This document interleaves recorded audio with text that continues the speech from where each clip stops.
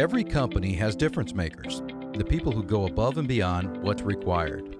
This podcast is dedicated to the people who challenge the status quo and make good companies great. Today, we're sharing one story from one company in our effort to inspire others. Welcome to Difference Makers, episode 17. Today, my guest is Scott Love. Scott is a graduate of the United States Naval Academy in Annapolis, Maryland, and served in the U.S. Navy as a surface warfare officer. I met Scott when he was a recruiting industry trainer and speaker back in I think it was the late 90s, 2000s. And he has spoken at my company and played a part in the growth of many of the search executives that I employed in the early 2000s. My firm placed over $4 billion in repeat annual loan production with national lenders, but it was Scott that really helped open the vault to their thinking about how to actually make these cold calls to people they didn't know. And to me, that's a lost art in my mind, even today. Scott has been an influencer, an agent of change, and in short, a difference maker. And he continues to be a difference maker today. Scott is passionate about inspiring professionals to reach full potential and expand their influence and impact. He speaks professionally on the topic of positive influence in the workplace. He's an author of Why They Follow, How to Lead with Positive Influence, and he co-authored Rainmaking Confidential.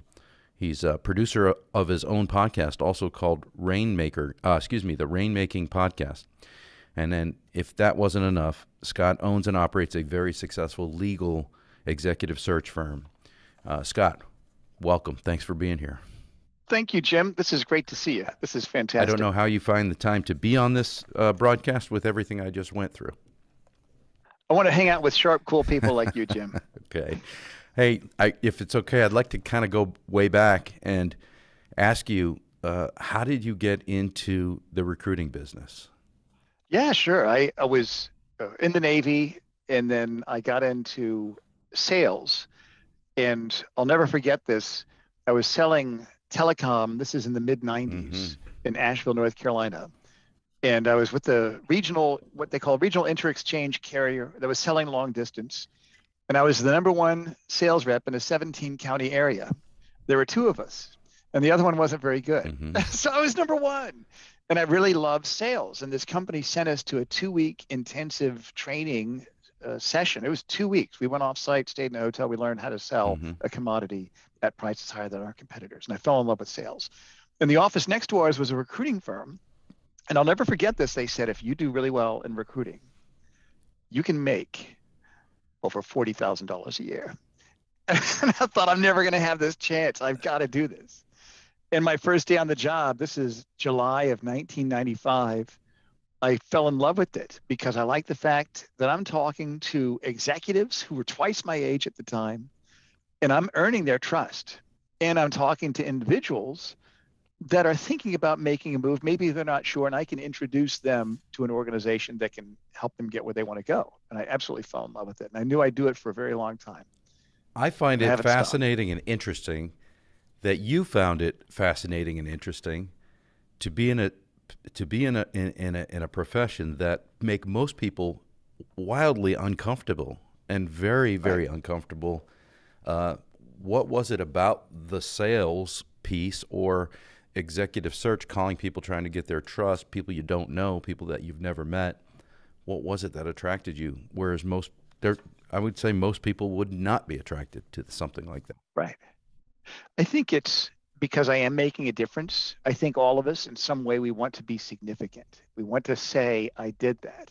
I was recruiting at the time people in construction, and they would tell me that they would take their kids to the job sites and show them the building and say, look, I built that. I contributed to that. And it's nice when I can look at all the people that I placed, all the organizations I've developed, and some of my clients, they're my closest friends. We play golf, we have dinner with our wives, and they depend on me. And I cherish that, Jim. I absolutely cherish that, knowing that I was the one that opened up the door for this successful person to come in and help that organization solve its biggest strategic challenge. I was the guy that opened up the door. So, and I know you're like that too. And, the money's good, and as you know, when it's good, it's really good. And when it's bad, it's really bad. And it's really bad. But the opportunity is there. So I think that's what motivates me, Jim, is knowing that just like the name of your show, which is such a great name, I'm a difference maker. The core values of my recruiting firm is influence, impact, and integrity. We know that we can influence people, we can make an impact, and we do it in a way that we sleep really well at night. I love this show called American Greed. Have you ever I seen that love before? that show. I do Absolutely. too. And you see these people that go through all this effort to earn the trust of people and then, in a bad way, exploit it Mm-hmm. for selfish gain.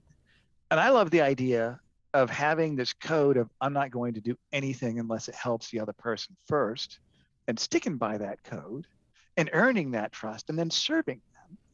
And you get Christmas cards, you get people that remember you because you made a difference. And I think if we look at Abraham Maslow, the hierarchy of needs, self-actualization, and also we want to be recognized. And even if we're not recognized by a lot of people, just knowing that we made that difference, I think that's part of the human need, Jim. And I think that's what keeps our society going forward. When people, and I learned this in Scouts, I did the whole thing from Bobcat to Eagle, did the whole thing, and you take the Scout slogan, do a good turn daily. It becomes a habit.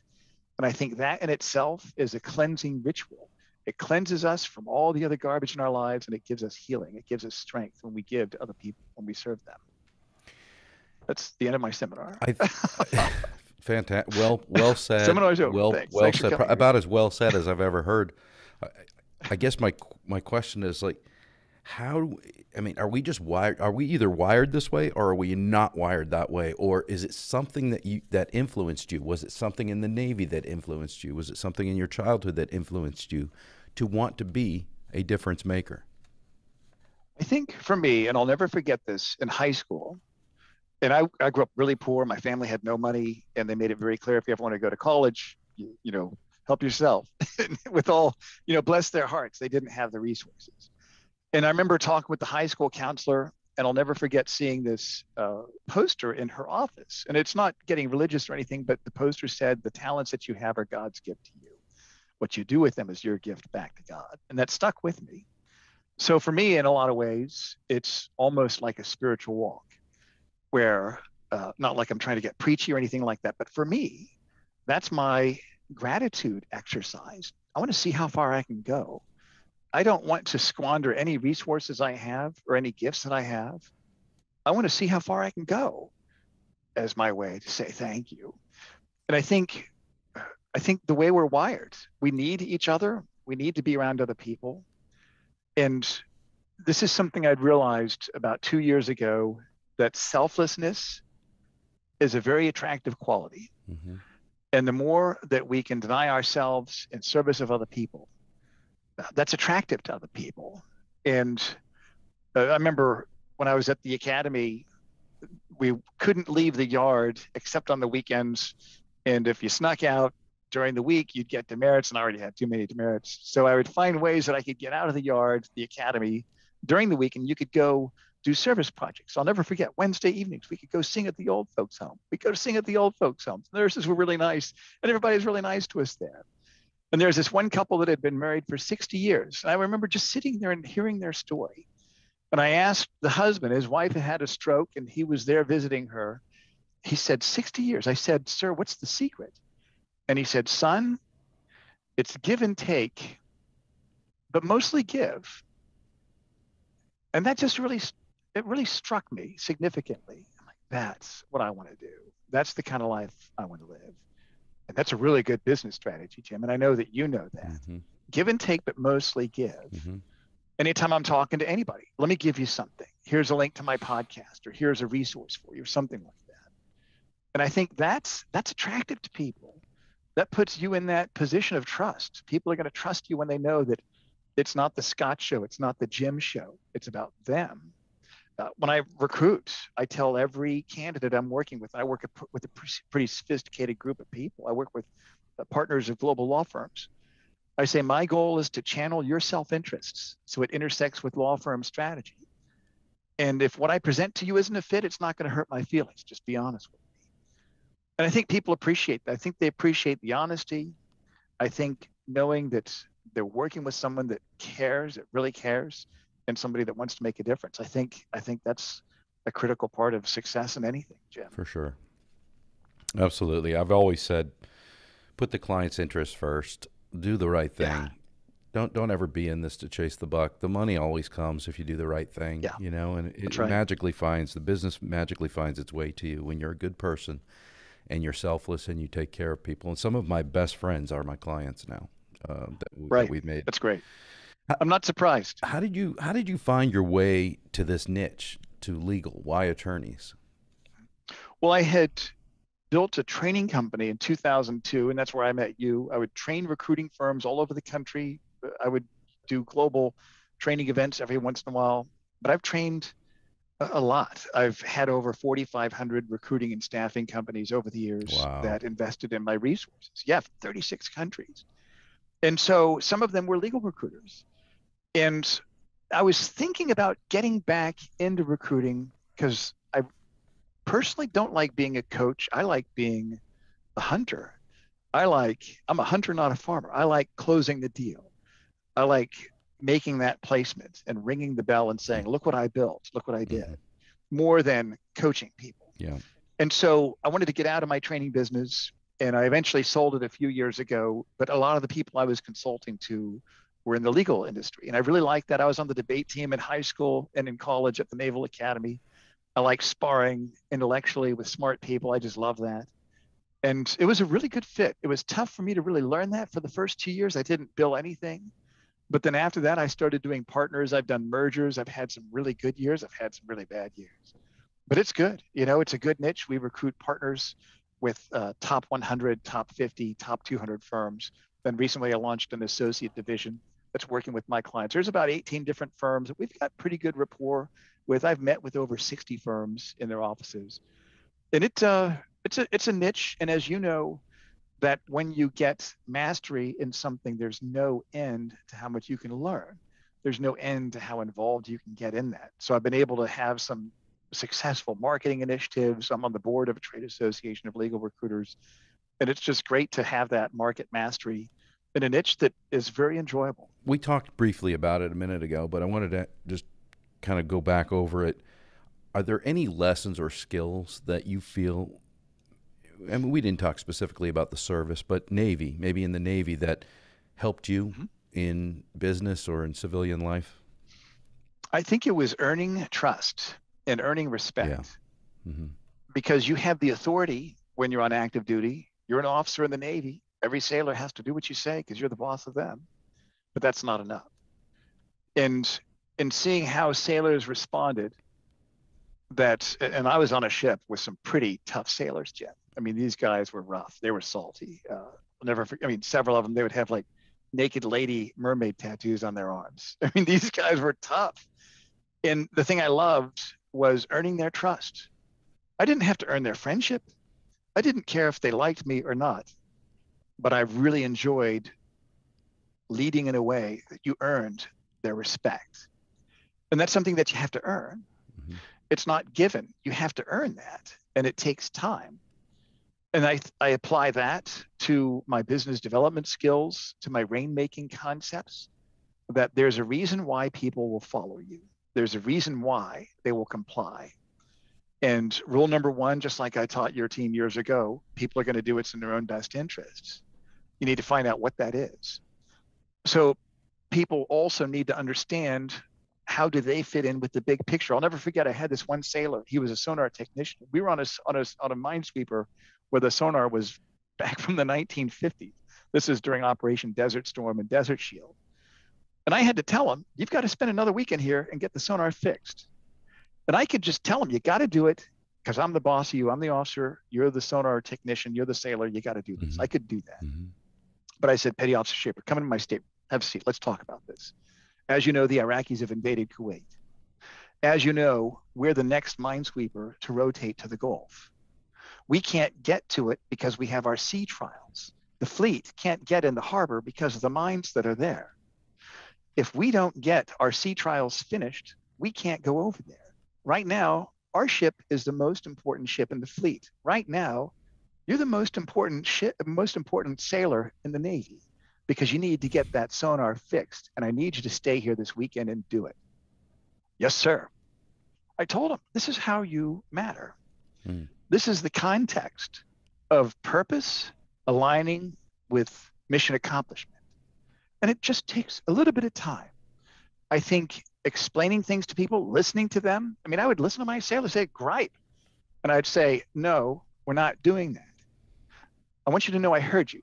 I understand what you told me and I heard you. But no, we're not doing that. This is what we're doing. And just developing the empathy, developing the trust, listening to them. I think that was the biggest thing I learned, Jim, was that there's a reason why people do things. People are intrinsically motivated by something. You need to find out what that is and lead to that. That's what I learned from the Navy. Difference Makers is powered by Verity Search. In today's competitive war for talent, they understand recruiting requires having a strong sales and marketing approach. Recruiting is not posting jobs online and waiting for unqualified people to apply.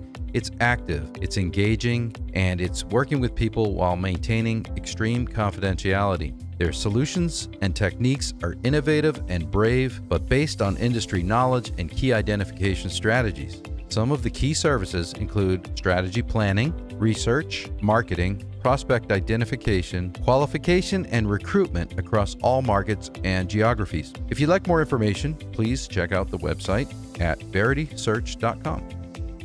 So something I know about you to be true, and we alluded to it earlier, was your desire to make a difference and create positive change. And we talked a little bit about, where does that come from? And you talked about, how good it feels to give and some of the things that we want to be connected to as human beings. But what do you think drives you to win? Because that's something else. Knowing that I did my very best. That's all I care about. Knowing, and it's almost like a game in my mind where how much can I get done? And here's an example. I have a tool, and I don't know if I have it here. It's called a time timer. I may have put it away, but it's like a 15-minute device, 30 minutes, 45 minutes. I can set it for 15, 30 minutes. Let's see how much work I can get done in the next 15 minutes. I'll play little games throughout the day. Before I leave, you know what? I'm going to make one more call before I leave. It's time for me to go. It's 5:30. I've got to leave. I'm just going to pick up the phone and dial one more call. I still remember a lot of that from you, from the training that you did for my people. I still remember some of that. In fact, I still have your call tracker.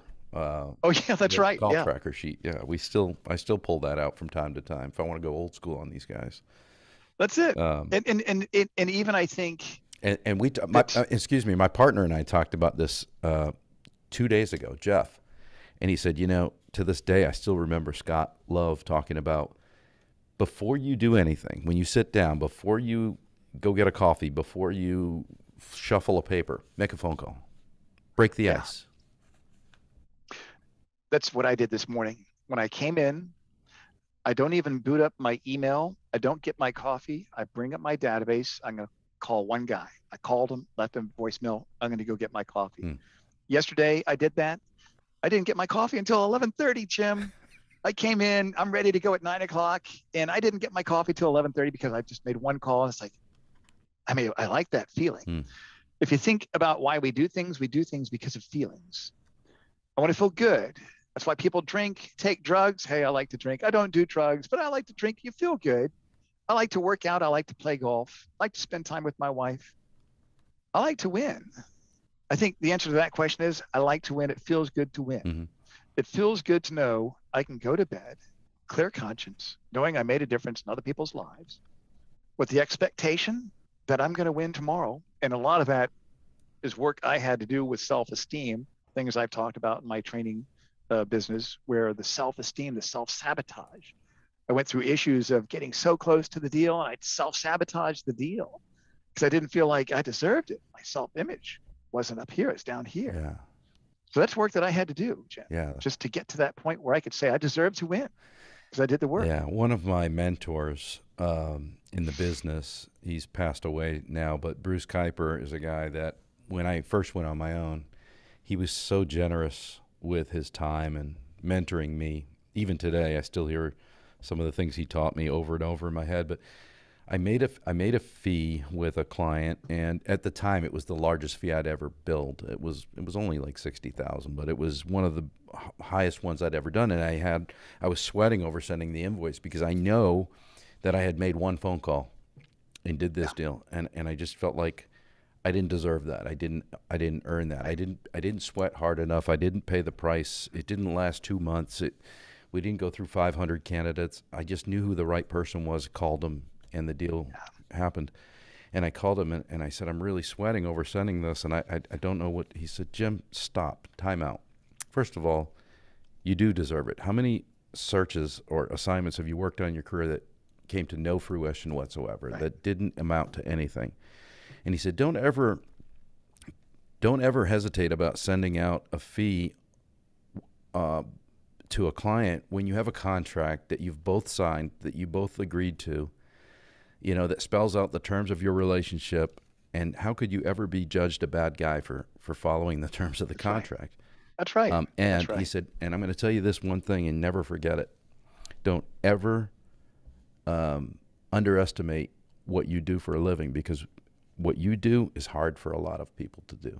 And what they do may be harder for someone else to do. But just because it's easier for you, you've put in all of the time and the effort to get to that point in your career. And so from that point forward, I completely did a 180 and I feel like my career sort of turned the corner there. And I said, you know what? He's right. I'm going to value my time. And that's great advice, Jim. And at that point, I think we even moved to more retained search at that point too, because it's just like, he's right. He's absolutely right. I've earned my place. Absolutely. You solve that problem. Right. How much is that key worth that unlocks the door to where the pile of money is? Right. Right. How much is a key worth? Mm-hmm. Yeah. And the client obviously is benefiting, financially in a major way because of this guy coming on and leading that division. But you don't always see the big picture when you're younger, and you're just right. And you're kind of trying to ascend to that level, get outside your box, and try to really grow your career. It's nerve-wracking. It can be. Yeah. So I want to ask you, how has recruiting evolved in your mind since you started? And you've been in it, gosh, as long as I have. Yeah. Mm-hmm. I would say, number one, you've got tech tools that make it a lot easier. Back when you and I started, everybody was a passive candidate because you didn't know who was active, because there were no job boards, because there was no internet, except for Monster. And that was, 96, something like that. Mm-hmm. But you maybe AOL had a job board, who knows?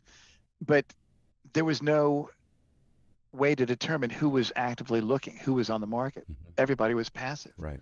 And I think coming into the industry back then, it gave you good sales skills. That's one change, obviously, technology. I think secondly, the expectation. People expect headhunters to call them. Companies expect to pay fees.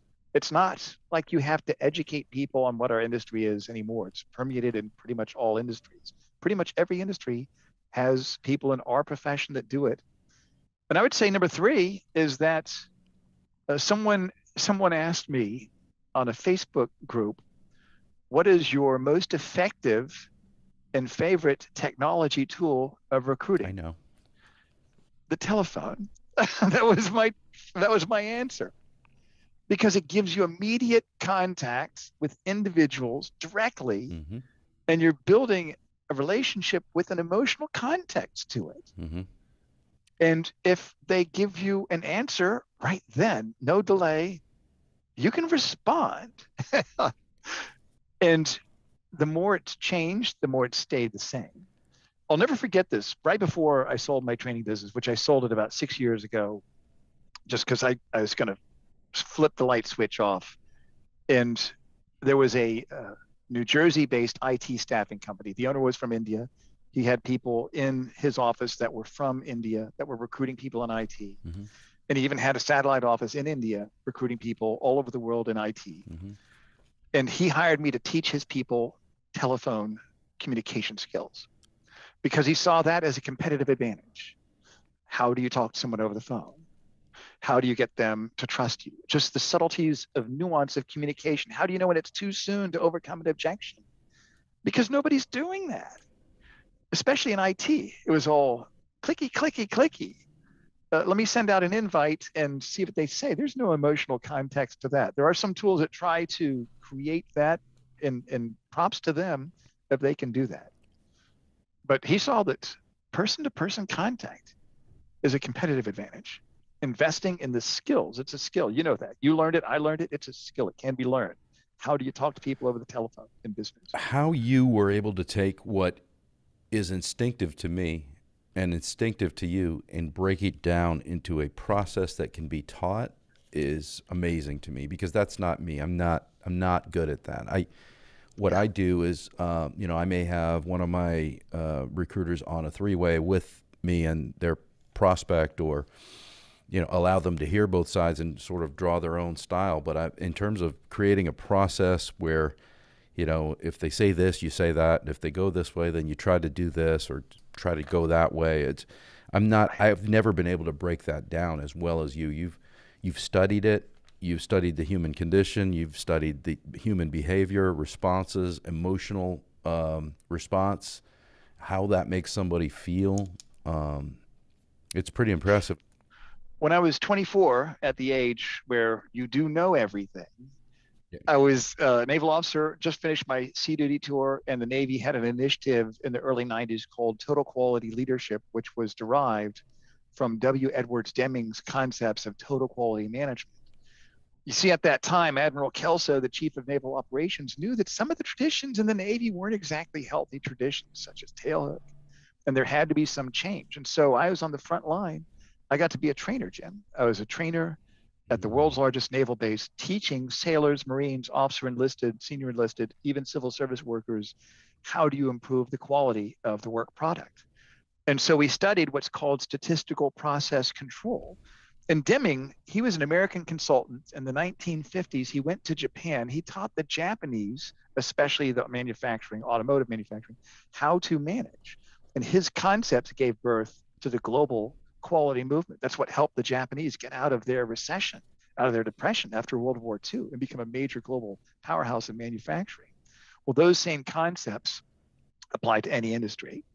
And so I learned at a young age, how do you measure things? And one example of that, and I found this is one of my tools, I'll just hold it up to the camera, that is a flow chart, a simple flow chart of a conversation. I have it. Yeah. It's a conversation. We use this within my own company. That's a classic. I create flow charts. I love that Yeah, thing. for conversations. Yeah. And what I'll even do with my own processes. I've got a process, and I'm actually flowing out some processes right now with, simple things. When I have a new candidate that I'm onboarding, I'm going to flow out that dialogue. He's already said yes. I need to flow it out. Tell me about this, this, and this. What if he says yes? What if he says no? Mm-hmm. Because anything that can be measured improves over time. So I learned it at that age when I was 24, and that has stayed with me. And I think that's one thing that was different about me as a trainer in the recruiting industry.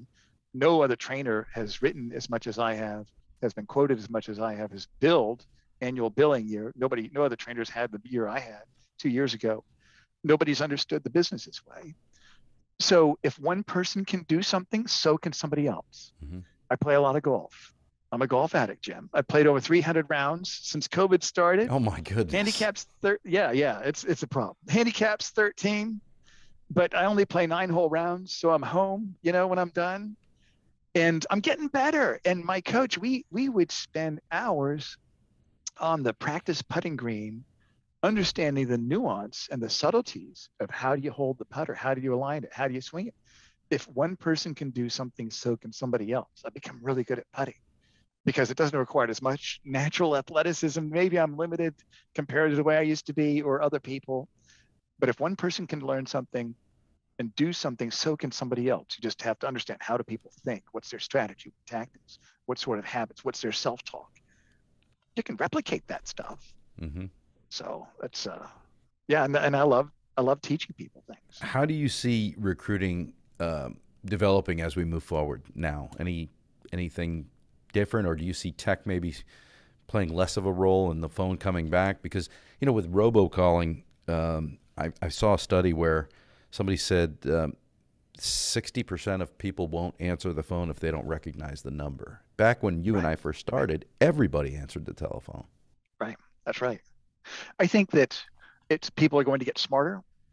I think that it is more surgical, more precise than shotgun. It is going to be more targeted. So, for example, we subscribe to different data resources. Some of those data providers, I bring them on as strategic alliance providers where I can barter. I don't have to pay. I'm giving them visibility. They're giving me visibility. So I've gotten pretty smart about that. But one of those does data within our niche, does artificial intelligence.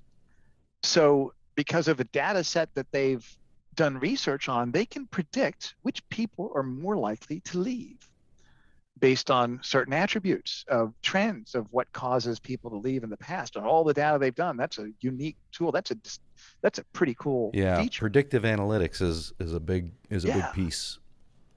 So I think the sales skills will be as effective. I think they're always going to be effective.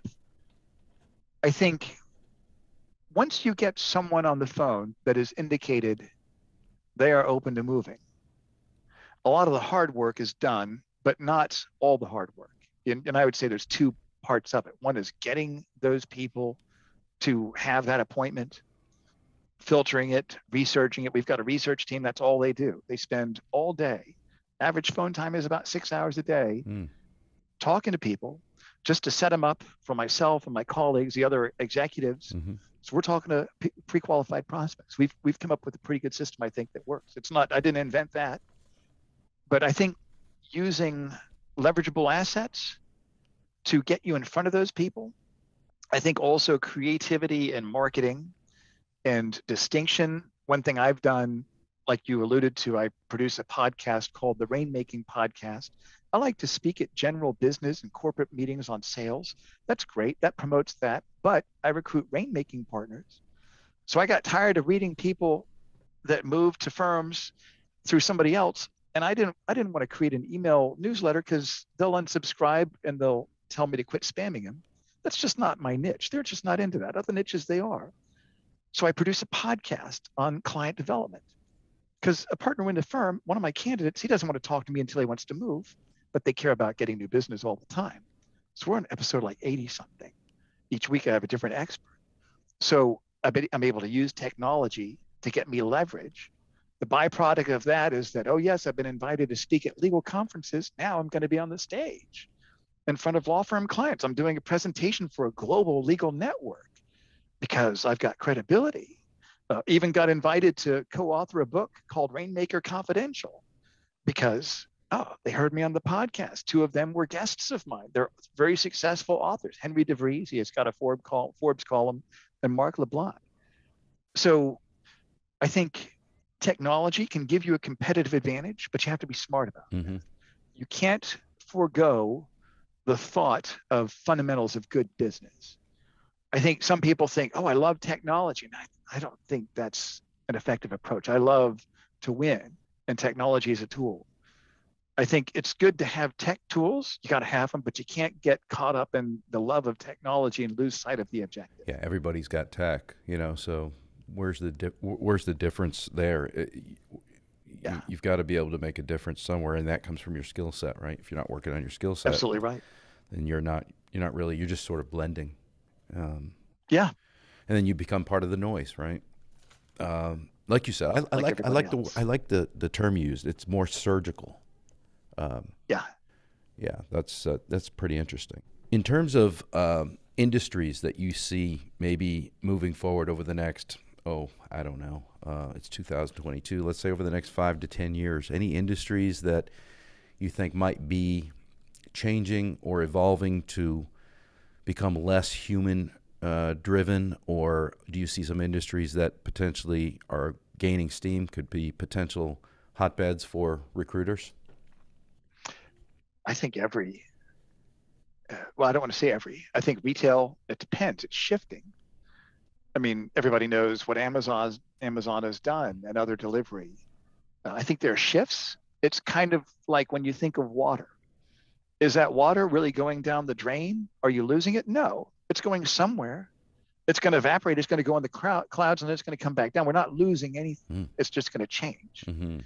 So I think paying attention to trends, when the crisis hit, and I remember I had breakfast with the client of mine. It was whatever that Tuesday or Wednesday morning was in March when everything shut down. I had a dinner to go to in Philadelphia, and I'm like, should I go to the dinner?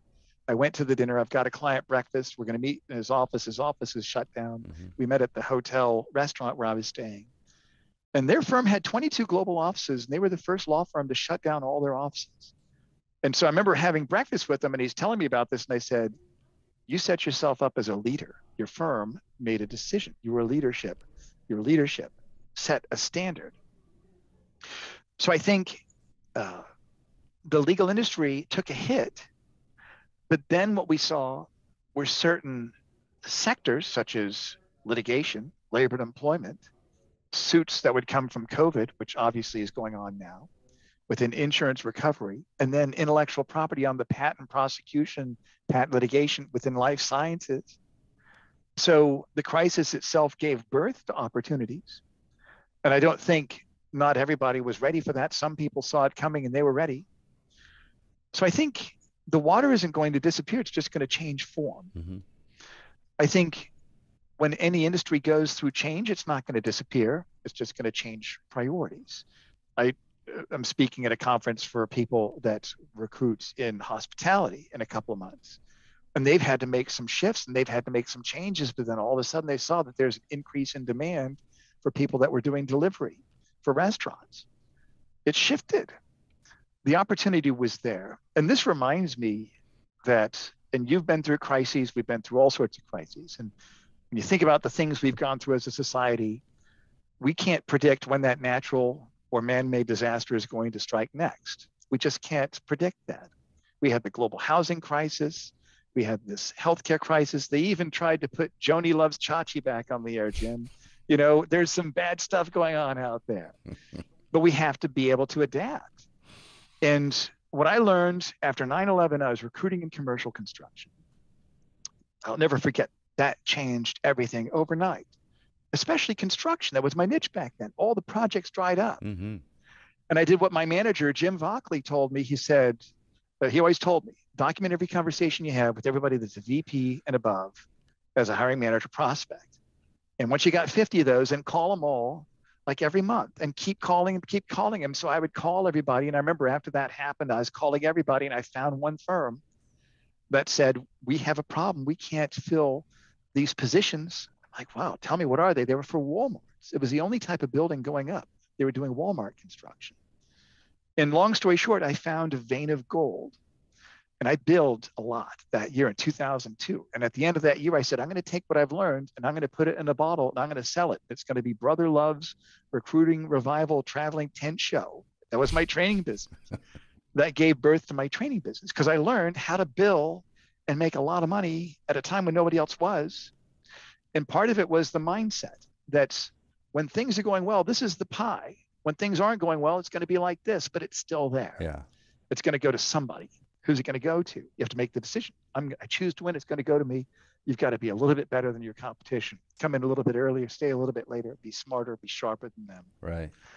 So I think there's going to be opportunities everywhere. It's just within each certain industry, you've got to see where is that trend going. There was one recruiting firm that they were talking with me about in construction after this current crisis. And I said, if I were you, I would look at reaching out to interior contractors. What sort of changes are they going to have to make in the workplace because of COVID? You know, who is going to have to adapt and get ahead of that curve? Position yourself before everybody else figures it out. Opportunity is always going to be there. So a couple of the industries that I've been looking at that I thought might make sense for recruiters to start maybe investigating would be robotics, cybersecurity. That seems to be a big one. But yeah, you're right. I love that analogy about the water. We're not losing it. It's just moving. It's going somewhere else and it's going to change shape. Yeah. It'll still be there. Yeah. And I think even, getting into specific trends, fintech, cryptocurrency, cybersecurity, obviously, even the cupcake industry, my goodness. Yeah. I saw the one, the two NFL guys that started that cupcake company, and they're wearing pink aprons. Have you seen that one? Oh, is that right? Yeah. No, Oh, I haven't yeah. I'll seen send that. it to you. It's pretty funny. My wife loves it. Yeah, opportunities everywhere. Yeah. It's everywhere. So Scott, I can't thank you enough for making time out of your busy schedule to do this. I've wanted to do this for a while. You've been somewhat of a mentor to me as well when I first started out. So thank you for the positive influence that you've had on me and my career and my partners Thank you, as Jim. well. It means a lot to us, and more than that, the friendship that we've maintained over the years, it means quite a bit. So Fantastic. I know that we've called each other and pinged each other for advice from time to time, and it's an honor for me to be able to answer some of the questions that you've had, and you've always been there for me too. So I hope our audience gets a lot out of this. If you guys want to get some more information from Scott, or maybe look at engaging him for some speaking, we'll put his information on the screen as well, and how you can maybe check him out at his websites. Outside of that, I just want to say thanks again, Scott. Appreciate your time. Thank you, Jim. It's been a pleasure.